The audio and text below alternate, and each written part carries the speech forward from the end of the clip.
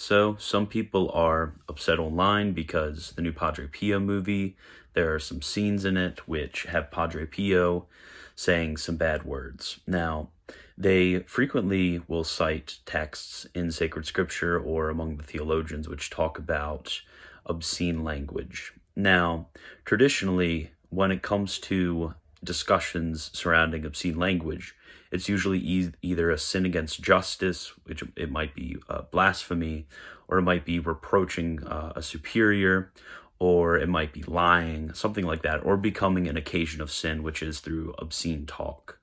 I've never seen Catholic authors specifically referring to certain bad words they ought not to use.